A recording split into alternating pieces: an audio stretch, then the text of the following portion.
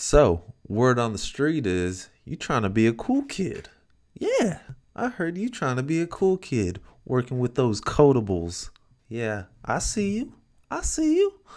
What's up? It's your boy Kilo Loco, and today we're going to be getting into those coding keys. This is for anybody that didn't know that you can actually create your codable, your encodable and decodable object with whatever key name that you want for any of those properties. You don't got to worry about what your server is sending to you. You don't like what they send to you because they're using snake case and you want to use camel case and you're so sick of it. Well, we're going to be going over all of that today. So I'm going to show you guys how to make your custom encoding and decoding keys.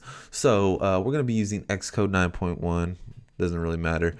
Swift 4. I think this was available. Yeah. Was it Swift 4 only? I don't know. You guys will figure it out. Have Swift 4. You guys need to upgrade anyway.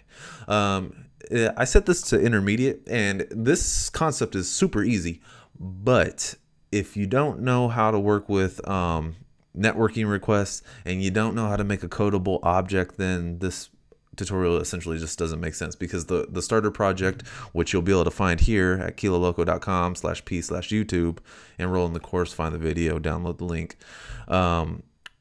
Essentially all that stuff is going to be baked in. Like I'm not going to go through the entire process of showing you how to do all that stuff. Is going to be already right here in our project, and I'll actually show that to you right now, what our starting project looks like. So we're going to have a get button, we're going to have a post button, and in our view controller, all we have are just making sure that those two buttons are connected. So we just have this IB action for the on get tapped, the IB outlet for on post tapped, and as you can see, we're making a networking request right here and a networking request right here. We're gonna be sending that. Post that says, "Oh hey girl," and it's gonna be like, "Damn girl, your body be looking stringy." Yeah, so that's what our new post is going to be. And if we go over here to our networking service so we can see what's actually in these methods, you'll see that I just, set up a networking class as I usually do, make sure that you can't create an instance of it, have this, what's it called? A singleton called shared. And then we just have these two functions, one called get post, as you saw, and the other one called send post, as you saw. So what it's doing, both of them are going out to the same exact place, and what it's doing is going out to this website right here. Now, I don't know if you have been watching my videos in the past, but I like to use this website because it gives you great JSON to work with whenever you're testing out, learning how to do networking and stuff like that. So this is essentially what that JSON looks like. As you can see, it has a user ID, an ID of the post, the title, which is just a bunch of lorem ipsum, and then the body is also a bunch of lorem ipsum. So, it's going to look like gibberish when we print it out. And I'm going to run that for you right now just so you can see what's happening. As you can see right here, we're already creating the session. We're loading up the data task, JSON decoding it right here. If you don't know how to use JSON decoder and encoder, then at the top I'm gonna pop up a little icon that allows you to see how to do JSON encoding and decoding.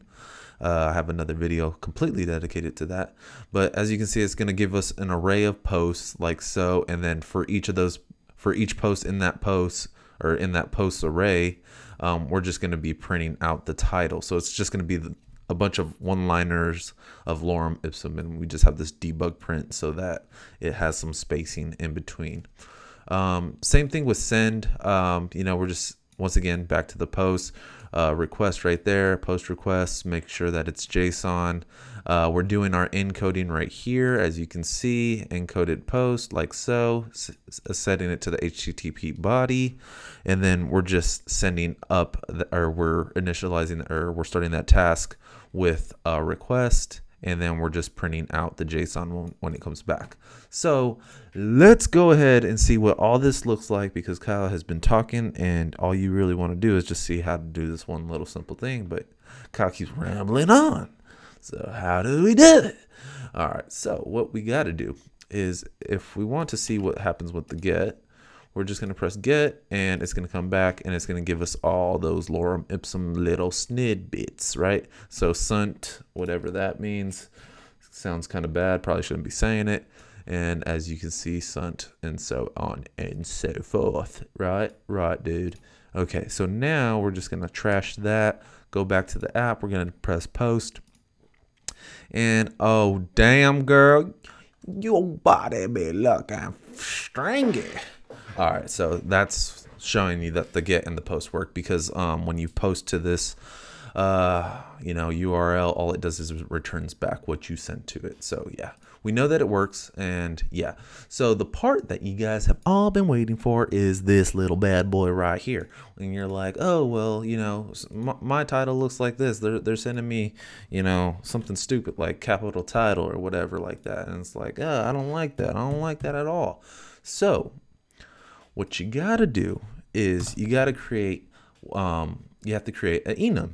And you want to set this enum to private, because you don't want it to be used anywhere else. And it's going to be called an enum, obviously. And what you have to do is you have to call it CodingKeys.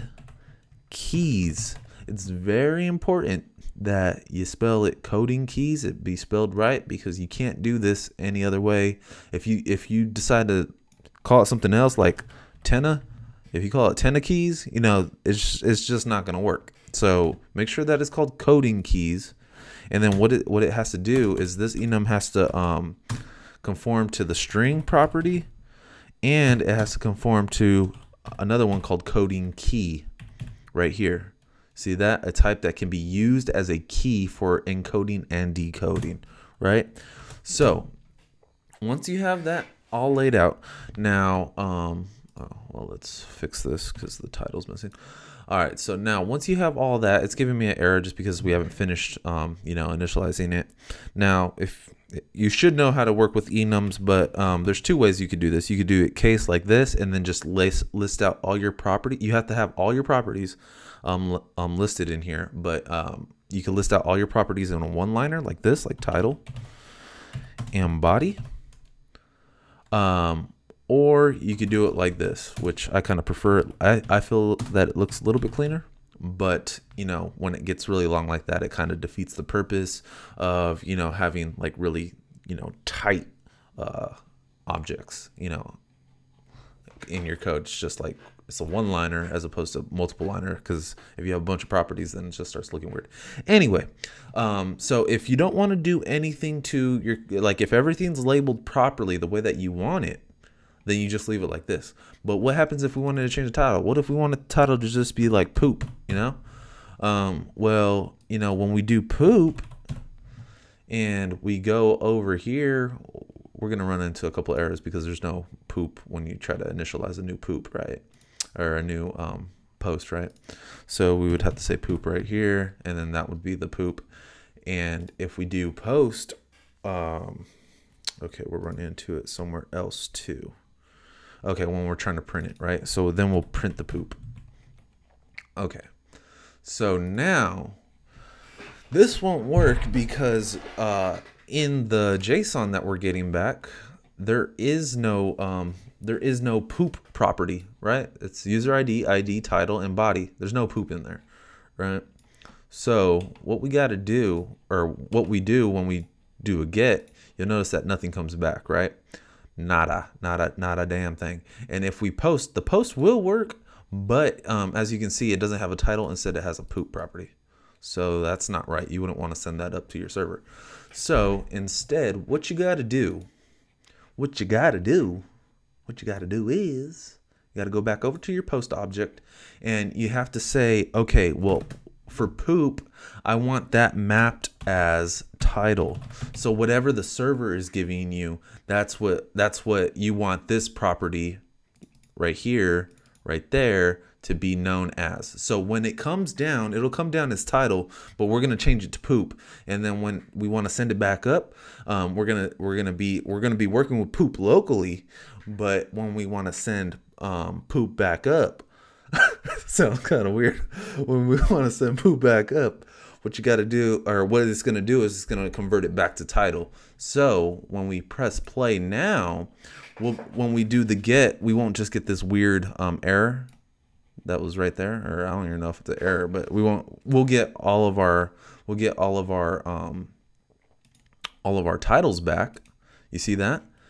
And when we clear this out and we press post, notice that it is saying title as opposed to poop. So this is very important. So like if you want to map your stuff out to whatever you want it to be, like on your side, if you want to give it your own naming convention, then by all means do that. But you have to make sure that you have coding keys spelled like this, and it has to conform to string, and it has to also conform to the coding key as well. So let's go through and we'll change this to title because we decided to have capital names in our properties now because reasons. And we'll just call this one title. And now if we run it, we'll also get it to, everything will work again, just because we mapped it properly right here in the title. So if we do get, we get them all back. And then if we do post, it goes up as title, lowercase title. So that's all you really got to do. Just this little guy right here. If you wanted to do the one-liner, you could have done it like this, like so. That would also work. I just feel that it looks a little bit weird to me, but it works. You could just keep, and you can do that to as many properties as you want. Just keep going. Just keep doing it. Keep doing it. So that's all we're gonna do today, guys. I had a long day at work. I didn't want to make a super long video. Thank you for watching. If you like the video, make sure you give it a thumbs up. Also, make sure that you subscribe to the channel because it always makes me feel really good when I get new subscribers. I'm like, yay, people kind of like me, somewhat, sort of. So that's always nice. So make sure you also reach out to me on Twitter. You can follow me on Instagram too if you feel like it. And be on the lookout for that Kilo Loco app. Look at it. It's coming alive. It's on the way out. I'm not going to show it to you right now. No sneak peeks yet.